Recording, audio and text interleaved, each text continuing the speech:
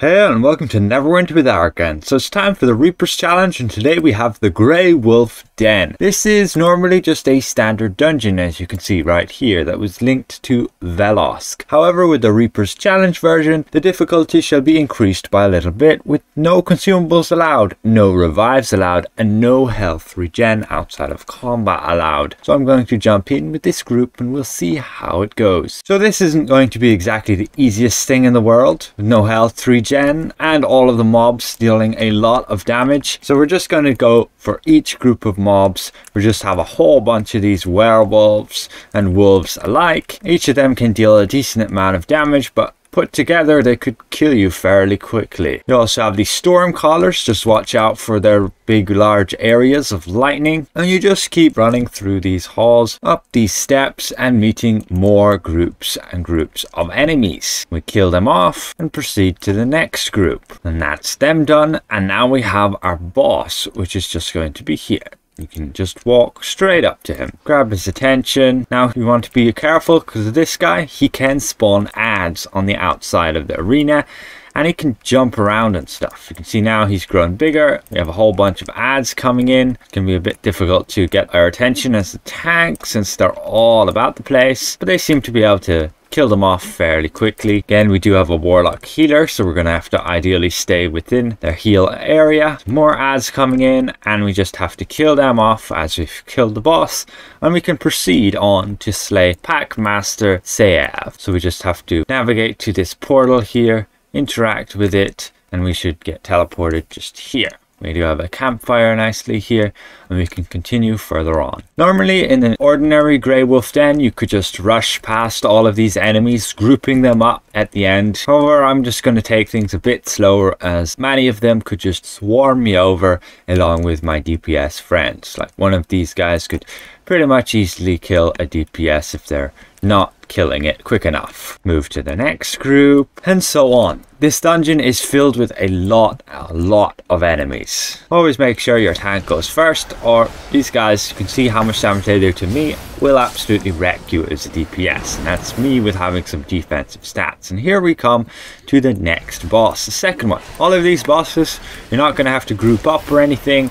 You don't really have a campfire before them, so you're just going to have to make sure you got those powers. But both this boss and the first one do summon these ads, so being in your AoE build loadout isn't such a bad thing anyway. Just beware of all these wolves, but if you have enough DPS like we do, they die very fast. As for his mechanics, really nothing special, just some melee attacks and also his jumping around ability, and then he's gone. Well, once you've killed them, then we have to go and kill Thranliv Marrowslake, going to be the final boss. Definitely will be a lot more challenging than those two, as she does have a good few mechanics you definitely need to keep aware of. So we're just continuing on through these halls. Just be aware of these werewolves going to ambush you here. Continue on, make sure your DPS are keeping up. Enter the next group, and we can kill them off fairly quickly, and they should be able to finish those guys off fairly quickly. The next group comes running down here, keep them grouped up ideally, and we can just continue on. Now we have this massive hallway. We're going to get ambushed from the side here. Just watch out as they jump over the edge.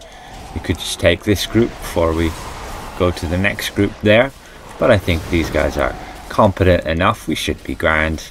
Aggro them, mount combat power. I should be able to use my daily now as well, and that's them pretty much melted fairly quickly. Activate this lever, which will bring this bridge across. Just a bit of patience, you don't really want to be falling into that pit. And we can make our way through this gateway and up to the boss. Now she will have a bunch of ads, so I'm just going to stick with what I have here. She has quite a massive arena here, and just run straight up to her.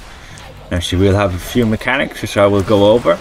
Initially she's just going to be attacking us with the sword. She does have an AoE swing. She has this hand strike which deals a lot of damage. Try not to be within those red areas. And now she goes massive like that, and you can see we can't deal any more damage to her. So what you want to do is bring her over here. She does have powers where she's just going to jump randomly around the place, so we can't exactly avoid all of that. Again, just avoid those red areas. She'll just randomly jump at a DPS sometimes, move out of that, And this is the wolf you have to kill. You have to kill it adjacent to the boss in order for the boss to break its immunity, which we should see happen now. We can see we can now damage the boss again, since we killed that red wolf adjacent to her. If you kill the red wolf not close enough to her, then you'll fail, and you'll have to go and wait for the wolf to spawn all over again, which can be very annoying. She will do this phase multiple times. She'll most likely do it now again. She raises up, and now she's all immune, big and buffed. Here again, just watch out for that red wolf spawning. You will get a vocal tell. There we go. They have summoned the Barrowsbane wolf, and we go and we kill it, and that should break her immunity again. There we go, and she's all small, and we can burn her down again. Make sure to give that combo advantage, avoid the red, and kill those adds when they come. And otherwise this boss is fairly simple. If people aren't paying attention to that mechanic with killing the red wolf, you can end up with a situation where somebody keeps killing that wolf and you're stuck with the boss being immune. Can be fierce annoying. We're going to have that phase a third time now. You can see she's immune. We have the red wolf again. We kill it, and now we can just finish off the boss. And for some reason, I can't do anything. I can take damage, but I can't use any of my powers. I don't know what's the story right here. And that's her defeated, and that's your Grey Wolf Den done. We obtain our Reaper's Mark, and we can claim our rewards. Now you can go and re-roll and have a chance to obtain those fancy premium unbind tokens like we do right here. They do exist in this dungeon. And we have a second chest right here, which you'll need a wolf key to open. Again, similarly, you can re-roll, and the rewards, the drop rates shouldn't be any different. And to get that wolf key again, you can just go to this Wondrous Bazaar, and you can see you can just purchase it here for a base value of 2,500 Astral Diamonds. So that is our Grey Wolf Den. Nothing special except the last boss. Otherwise, it's just hallways and hallways of those werewolves and their buddies. Again, I'd like to give a massive thank you to all of my channel members for helping me keep my channel going. And if I presented this well, consider leaving the video a like. And if you're new around here, consider subscribing. See you guys around. Goodbye for now.